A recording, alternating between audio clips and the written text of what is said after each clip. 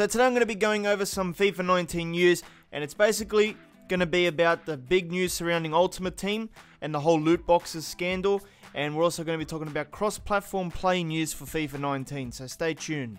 And of course, this is another episode of Vapex News, and Vapex News is your #1 source for all things FIFA 19, so if you are new to the channel, hit the subscribe button today and the notification bell, and you won't be disappointed. Now today's news is coming from Eurogamer's website. I do my best to always pick reliable sources when I do Vapex News, and I think Eurogamer is one of those reliable sources, but if some things seem incorrect, it is not my fault. I haven't done any background research on this sort of stuff that they are putting on their website. So I will put the article link in the description. You can go and read it for yourself as well. So the first bit of news from Eurogamer is about FIFA 19 Ultimate Team. They basically say that they've spoken to the EA Sports Vice President and COO, Daryl Holt, at the Game Lab conference in Spain, and he has told them that FIFA 19 Ultimate Team packs are now going to be showing the odds of each pack. So when you go and buy a gold pack, it's going to have more information, and they haven't actually showed any footage of it, so I can't really tell you what it's going to have. But these are the exact words that he told Eurogamer. For Ultimate Team, when you buy a pack, you know what you are getting. You are getting a certain number of assets that are guaranteed, and we're now going to start to do the pack odd disclosures that'll show you the odds of what you might get in each pack. That will be in our product year 19 titles, so maybe even Madden 19 and stuff will get this same thing. So at least that aspect of understanding what the chances are of getting X, Y or Z card will be present now. Now that was all that Daryl said at the moment about the situation, and Daryl did not go into too much detail on exactly how EA are going to implement this in FIFA 19, and he didn't say anything about what actual pack items EA will disclose. But what we're going to do now is take a look at what the current thing looks like in FIFA 18 and make a guess as to what they could tell us in FIFA 19 when they decide to disclose some pack luck stuff. So on the screen here is the pack store for FIFA 18 Ultimate Team. You've probably seen it 1,000 times if you are a Ultimate Team player. For me, this is like the first time I've seen it because I haven't actually touched Ultimate Team until I had to check this today, which is pretty cool. You can see my record, it's all zeros, my coins are zeros, my FIFA points are zeros, so you know that I haven't touched this all year. I haven't even redeemed my pre-order codes. I think they're not even valid anymore, so that's a bit of a shame. I was going to give them out, but they're not valid. But yeah, let's go onto this screen. You can see that the only information we get from this is that there are 12 items, 10 golds, and 3 rares, and that is if you were to buy a premium gold pack. Obviously, it changes if you're spending less coins on different packs and stuff. So the items are obviously mixed between players and consumables. They're not all players, and they do tell you that on the description of the pack, but I think overall, as you can see on the screen, there's not much information to go by, and I think that's a very bad indication of telling players what they could get if they buy this pack.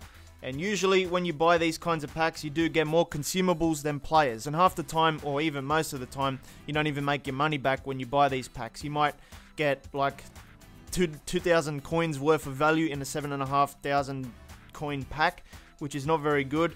So hopefully these new disclosure laws or things that EA are going to do are going to help players know what they're going to get with these kinds of packs. My only guess at the moment on what EA could possibly disclose would be maybe the odds of getting players above a certain rating, or the odds of actually getting player cards in a pack, but I really don't know what EA are going to do because, I mean, there's a lot of different ways they could disclose this sort of stuff. If you have any ideas on what they should disclose, leave a comment down below and we can interact in the comments section. Now, for those people who don't play PES, I will tell you what PES actually does, because they actually do an alright job at disclosing what you can get out of a pack. Well, not really a pack, they have their own little ball spins, and you can only get one player. There's no consumables and stuff. But if you take a look at the agents, you can see that there is a Worldwide Stars Volume 3 agent that I'm going to be showing you as an example today. And you can see the rarity level. They work with black balls and gold balls and all the other ones going down. It's just based on overall, so the higher the overall, the color of the ball will change. And you can see that it tells you how many players in this little spin are going to be level 30 black ball or gold ball and silver ball and stuff like that. And it even gives you a percentage on the right side of the number of the players to let you know how much percentage of the whole spin is going to be black balls or gold balls and stuff like that. The things that I'm not sure with this PES ball spinning stuff is if the player that I'm going to get is already predetermined before I open the pack, and if the visuals of the ball spinning is just a gimmick to get you hooked like any casino game. You know how they got the poker machines and stuff. It's just to get you hooked on it with the bright colors and the music and stuff. So I think the spinning animations are really useless because I do think the ball is predetermined after you pay for the ball. But you can see that I got pretty lucky. My first spin was Cavani. He was a black ball, so a very good pull. And the second spin was the next spin, but it was a different agent. I used the Spanish Stars agent. You can see I had a 30% chance of getting a black ball, so it wasn't a bad agent. I paid with the GP, and then it goes into the animation. I don't know if that's when the game determines what player I'm going to get. And then this part here is just all a little game to get you hooked and keep you spinning. But you can see that all the different balls are there. You can see a visual representation of your pack luck, you know, your 30% of black balls and stuff. It's all there, but they're not spaced equally. And you can see that the game held the silver balls for a long time to give me that black ball. So, yeah, I guess I got lucky again. Second spin in a row, it gave me Diego Costa. So not bad there. I was pretty surprised when I was doing it myself as well. The problem is I think PES is changing the spins model, and I think they're going for packs now like FIFA 18 and 19 is going to have. But let's compare the two, FIFA 18 versus PES 18. FIFA 18 has a very bland description. There's not much to go by there. And at least PES told you the amount of players in the pack, or in the spin, sorry, and the success chance of it as well, and the different rarity levels with the black balls and the gold balls and stuff like that. So you have to give credit to PES for showing a bit more disclosure than EA. But let's see what EA choose to do for FIFA 19. Hopefully they can give a lot more detail like PES did already. And let's see what PES is going to disclose now, because they're going to a pack model now as well, I think. So it'll be interesting to see. So to close up this information presented in the first part of the video, leave a comment, let me know if this is a good thing for you. Are you happy with the news today about disclosing pack luck? For me personally, it doesn't worry me because I don't play Ultimate Team. But I think in general, and me being a part of the gaming community, I would like to see pack luck being disclosed in every game. I always think it's a good thing. But obviously, we need to see how exactly EA is going to do this. So it's hard to criticize it, and it's hard to praise it at the moment until we actually see what they do. And we have seen over the last few years controversial tactics used by companies to try and milk cash out of their customers. And EA had their big thing last year with the Star Wars game as well. It's obviously a little different between Star Wars and FIFA because Ultimate Team is just a separate game mode. And you can choose to play it, and you can choose to purchase packs and stuff like that. So Star Wars, I think the whole loot box thing was integrated into the whole game. At least in FIFA you can play career mode and you're not hit with loot boxes. Not yet anyway. But yeah, I think EA are trying to manage their reputation a little bit better when it comes to this stuff. We've seen them take out season passes, I think, for Battlefield 5. And I think they're trying to just increase their reputation again after the shambles of the Star Wars thing last year. I want to move on now to the next bit of news by Eurogamer, and this news is about cross-platform play in FIFA 19. Now currently FIFA does not let you do cross-platform stuff, but at E3, Eurogamer managed to ask FIFA creative director Matt Pryor if EA Sports have looked into cross-platform play for FIFA 19. Now Matt Pryor in response said that it is something that they have looked and talked about, but currently there are a lot of issues to work through with various first parties. So that's the excuse about why they can't do it. And he also said that they will continue to monitor and see, and he thinks that if it does happen, it will be a big benefit to all users. And that's all that he had to say about that, so don't expect it to be in FIFA 19. Maybe it's going to take a few more years before we start seeing it in FIFA games. But I think Fortnite have tried it.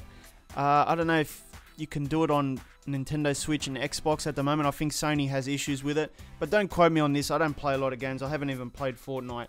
I'm just basically a FIFA guy, to be honest. I don't have time for anything else. But yeah, I think eventually if they do put it in a FIFA game, you can play Ultimate Team from your PS4. Then if you want to use the same account, you can go on your Nintendo Switch, play Ultimate Team there. It's the same account, the same records, same players and stuff. Then if you want to hop on your Xbox, you can do the same thing there as well. So that it's pretty good for a certain few people that have all different kinds of consoles going around the house. And yeah, it's basically good if you have a portable console and a home console. So a Switch and a PS4 or something like that. And of course, it's also good if you want to do 1v1s with your friends who have different kinds of consoles. So if you want to verse a guy who's playing on the PS4, you have an Xbox, you would be able to have a match there rather than just be console locked when you want to play with your friends. So there's also that benefit as well. Anyway, those were the two news articles that recently surfaced about FIFA 19. So I do try and cover these stuff as I see them. And I always cover what's interesting, what's pretty much confirmed news, what's really good rumors as well. As long as they have good evidence behind them, I will cover them. And I think these two were good things to know about FIFA 19 at the moment. And remember that Vapex News does try and cover everything you need to know about FIFA 19, so if you're new to this channel, hit the subscribe button today and the notification bell, and you won't miss anything and you won't be disappointed as well. So thank you to those who have bought my career mode transfer guide. If you haven't got it yet, it's only $5 and the link is in the description. It's going to enhance the way you do transfers in career mode, and I've recently updated it with chapter 60, which is the new real faces added with the World Cup update. So it's going to tell you potentials and stuff like that. Really good value at a very cheap price.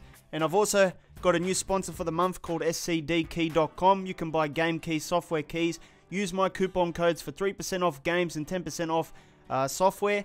Make sure you use the codes because it lets them know that you came from me, and it helps me get further sponsorship opportunities in the future. If you want to watch another video, tap the thumbnail on your screen right now. If you want to subscribe to the channel, tap the VK icon underneath the thumbnail, and I'll see you next time.